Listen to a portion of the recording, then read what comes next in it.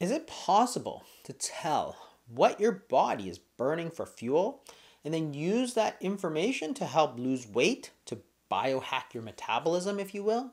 Absolutely. And it's all now available on this very small, simple to use device called the Lumen. I'm going to show you some of the science behind it, and it's all coming right up.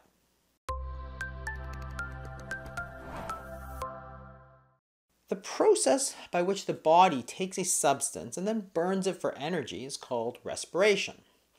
Most of the time, we use aerobic respiration, which takes in oxygen. There's also anaerobic respiration, and that's mostly used in like sprinting and very high energy demands. But the majority of the time, we're using oxygen to burn.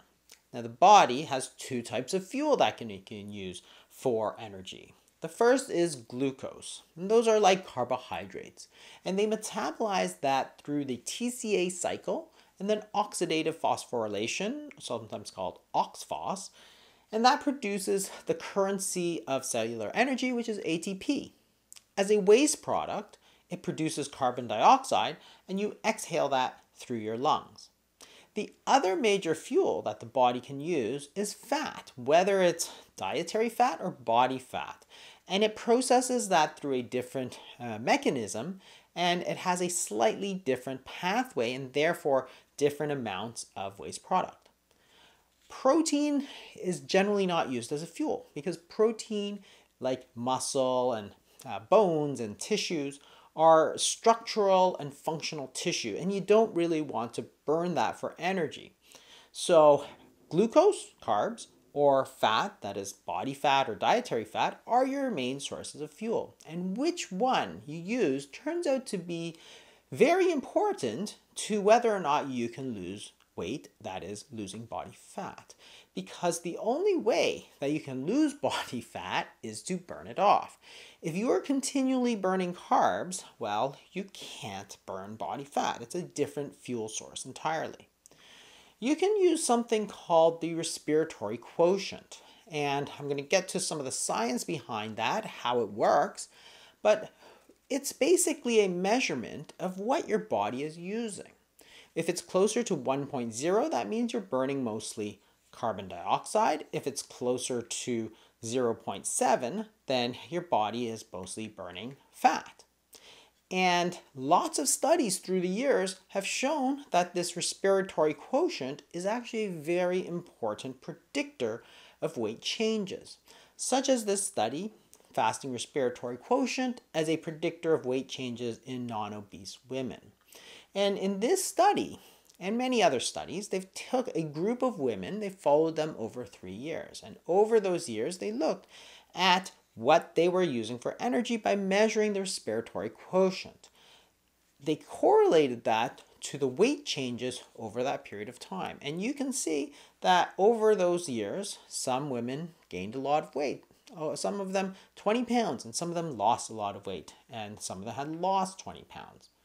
And what you can see from this graph is that there's quite a strong correlation between this respiratory quotient and subsequent weight gain.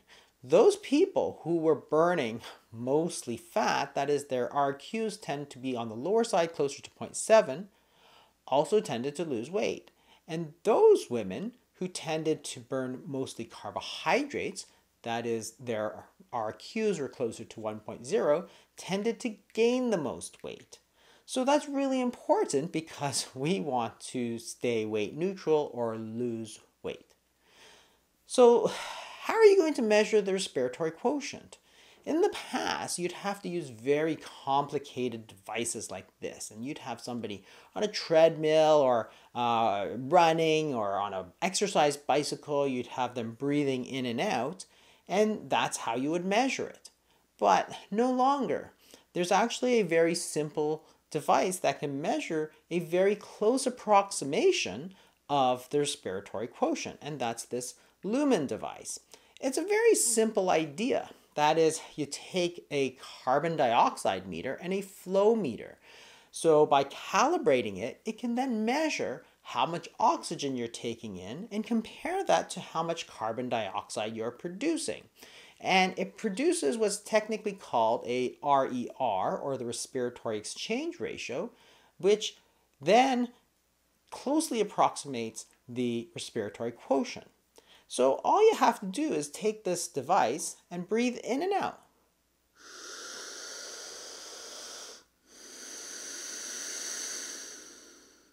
Just like that. And when it's combined with your app, it's going to tell you how much oxygen you're using and how much carbon dioxide you're using. And by simply comparing that ratio, it's going to tell you the RER, which is then going to tell you what the respiratory quotient is. And in this study, you can see that the RER very closely is approximated to what the Lumen device measures, which then has been shown to be very closely related to the respiratory quotient. So instead of having to use a very complex device to measure this thing, you can now do it every single day whenever you feel like it if you want to know whether your body is burning fat or burning carbs. And that's really important information because it's a process called biofeedback. If you don't know if you're doing things right or wrong, you're never going to improve. Think about this. Think about if you were to practice basketball, you're shooting free throws. And after each shot, you're going to get immediate feedback if you're going, too far, too short, too high, too low. You'll know if it goes in or not. But with your diet, you don't have that feedback mechanism. How do you know you're eating the foods that are right for your metabolism? We want to be burning fat, but the foods we eat, we don't know if we're burning fat or not. Well, that's where a device such as a Lumen can come in handy because you can simply measure it without complicated equipment. And it's going to tell you on your app whether you're burning fat or burning carbs on a very simple, easy to read scale. If you're taking too many carbs and you want to get your respiratory quotient closer to the fat burning range, well, you can adjust your diet. You can then lower your carbohydrate intake, for example, or you can do some intermittent fasting, both of which are great ways to change up your respiratory quotient.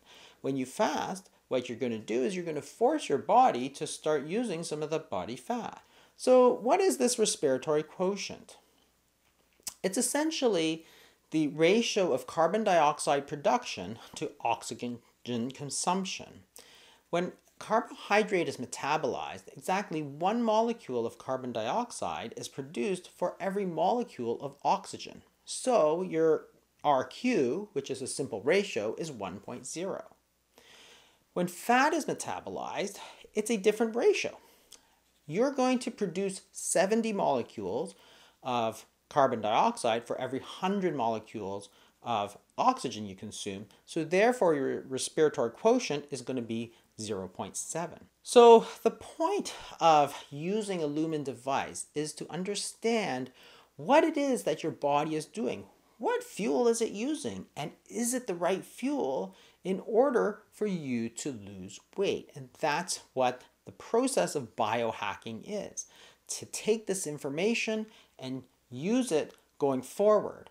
Other studies, such as this one, the respiratory quotient as a prognostic factor in weight loss rebound, also looks at the same data.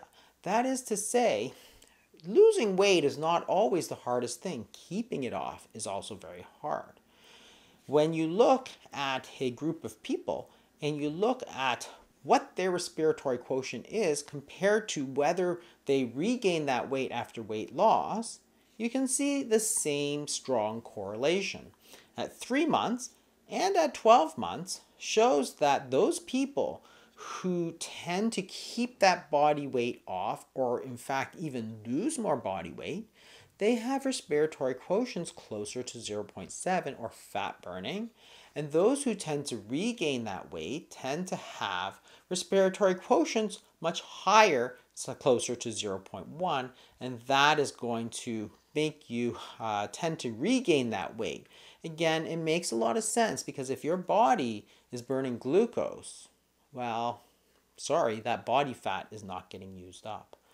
We've used it in a lot of our clients for at thefastingmethod.com, and a lot of people have really found it to be a game changer in how they look at things. So check it out if you want to.